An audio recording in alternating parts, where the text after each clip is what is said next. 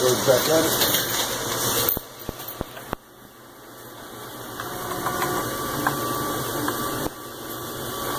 This is where we stand, and let's see if I can.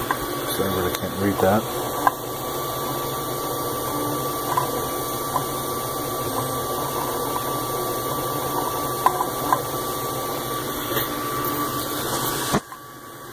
%done, 23 hours, 39 minutes, still 200 degrees, 60 degrees in the print bed, 100% feed rate has not changed. Oh yeah, you can see those. Nice. Nice. Oh, you can see the next part over.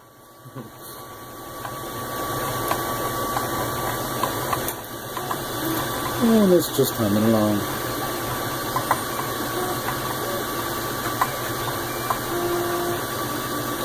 Getting some slight feathered edges. I don't know if you could see some of those, but I mean, like a tip of, I mean, I'd rub it with sandpaper. I could probably just scrape it off with my fingernail, maybe. No, I'm going to need a little bit of sandpaper, and it'll come right off.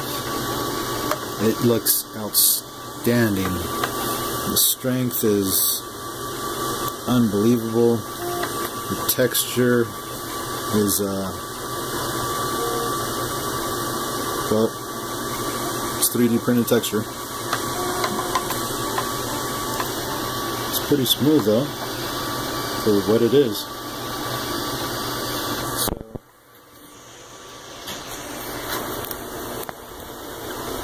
just doing the rest of this update on the long print. So 95% done. Going to be going through so much stuff, and I'm thinking I might add a little voltage display, these guys, and have fun with that. So, see y'all later, and I'm going to go get some dinner. Turn on my camera here. Keep the light going. Geeetech i3.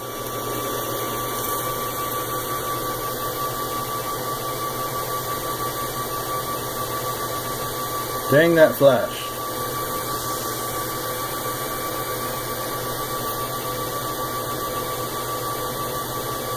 "24 hours, 48 minutes.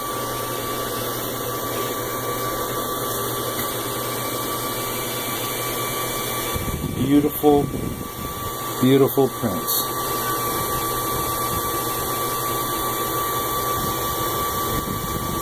This is 0.1 millimeter extrusion layer.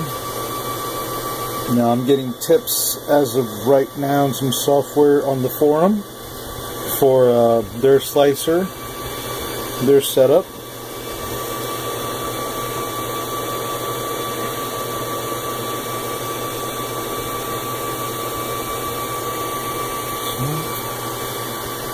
Just trying to show you all the different axes here.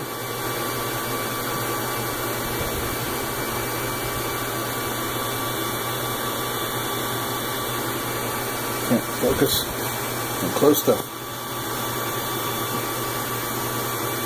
Go. Now, the ridges that you think you are, that you may think are layers, are, I believe, every 10 layers it combined the infill. I think I had it set up to.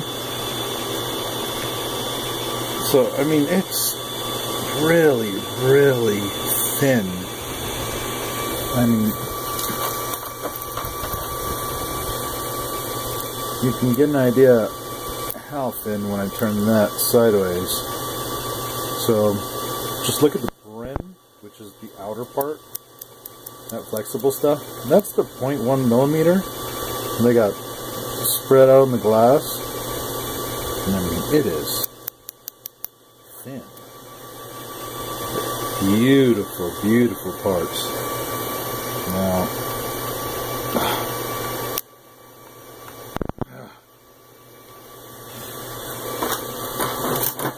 there's my trusty scraper.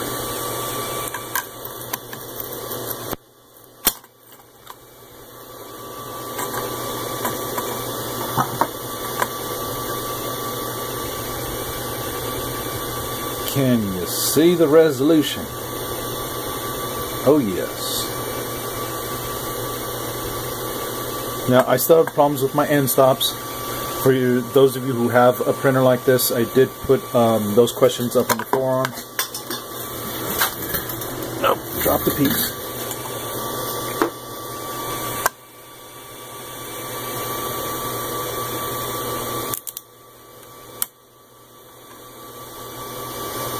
Oh, beautiful, absolutely beautiful.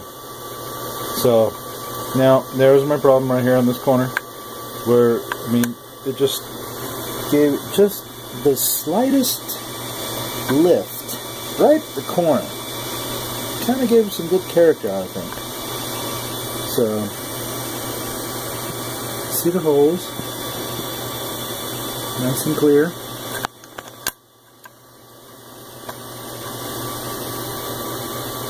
Oh, you know what? Would be a good one to look at on here.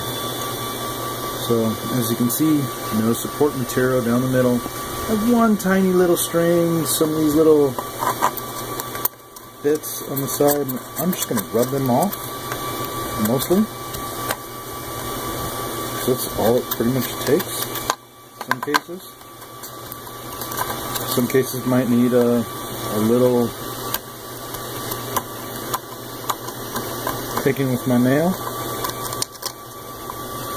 but I mean, you tell me. I was getting quality prints like this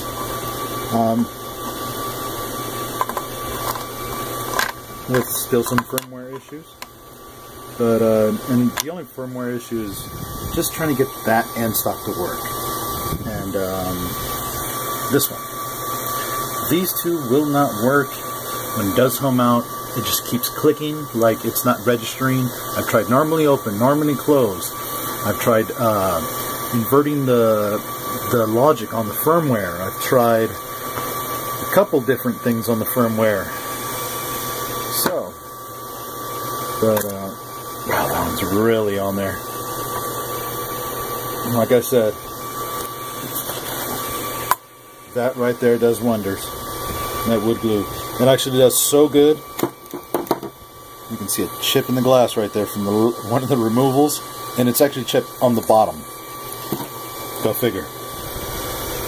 So I simply take one of these, and it's got an edge ground down, kind of like a razor. Then I just kind of hit the edges a little bit just to get it peeling.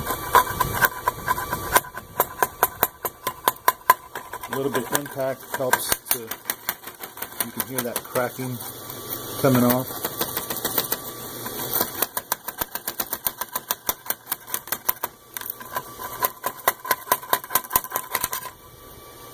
I wouldn't recommend doing that, but this is kind of how I do it.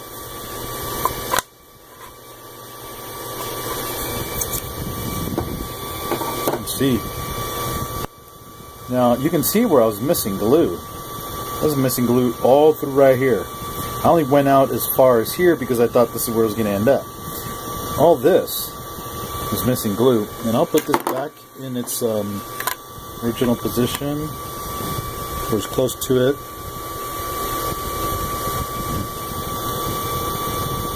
Alright. So, this whole corner was missing glue. And as you can see, that's the whole corner that lifted up. Now, the reason why these prints lift, if anybody's wondering, your first layers will adhere good. After you start putting more and more layers on top, the top ones start to contract. While this heat bed keeps the bottom layers warm and prevents them from contracting too soon, the upper layers will start getting cool, and they'll start wanting to peel up from the edges, and you'll get the effects like this. As you can see, it's curved on the top and flat on the bottom because it was actually printed like this. And you can see how it rocks back and forth, the curvature, and it kind of affects the print in the beginning. for adhesion afterwards, if it's still stuck on there good enough where it's not going to get knocked over, it prints out just fine. As you can see there, printed out just fine. The final level is at the correct height. I can even take this and match it up on there for you. So you can see the holes will line up. I should line it up correctly.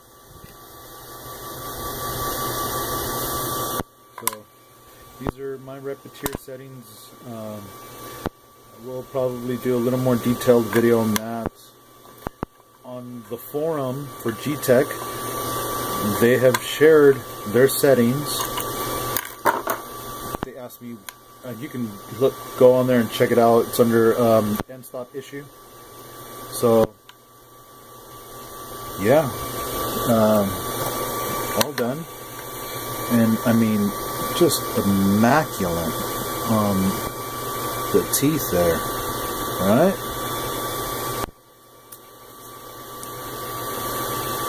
Oh, I got a little stringage on that one. Actually, it's might just be glue. So this is what you gotta make sure happens. If you see here these lines, this is the path of your printer. You want to make sure they adhere well. Now here we got that curved piece that's curved on this side for the zip ties. Trying to get some better angles on some of the edges, but I can't do it where I want it. So as you can see, it printed. This had finished first. This had finished second. This had finished third. And the only reason why that one finished third is because the end stop height right here, this one made it the fourth piece. So ideally, I'm printed on all these different multiple levels. My final piece ending in different levels. Nothing moved. Everything stood on the glass. Again, that was 24 hours, 48 minutes, and that time is correct on there. But basically, that's what it took for me to print my whole bracket setup for the Prusa i3 Pro B. It's the X-axis idler, X carriage, and extruder, and X-axis motor bracket. So those are the three items that you're going to need right off the back. Excuse me, four for this kind of printer. So now that we have our carriage done, I can actually show you that if you have this carriage and the Pro B, remove this piece, add on this piece,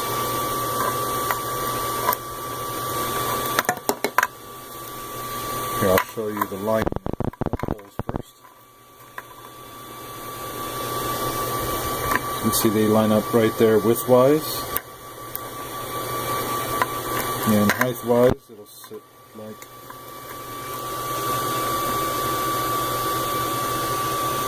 here's the camera for my light here.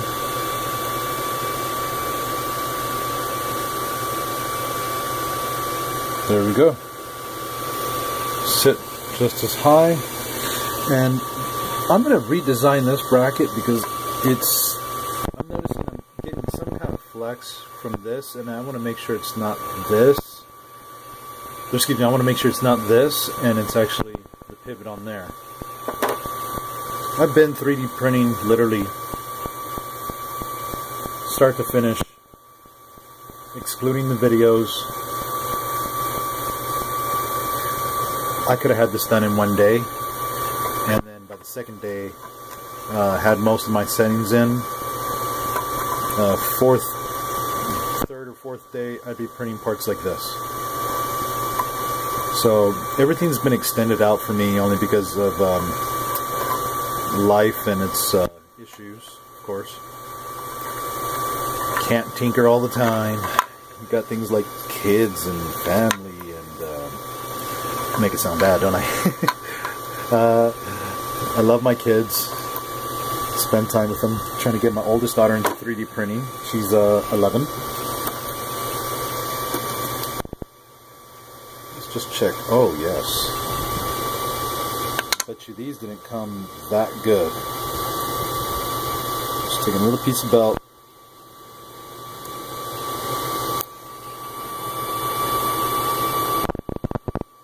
Nice. Very, very nice.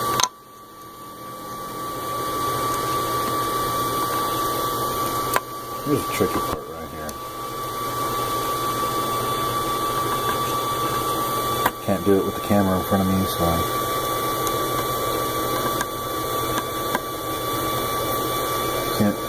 can't do it holding the camera. Let's what you got here. Actually, let's change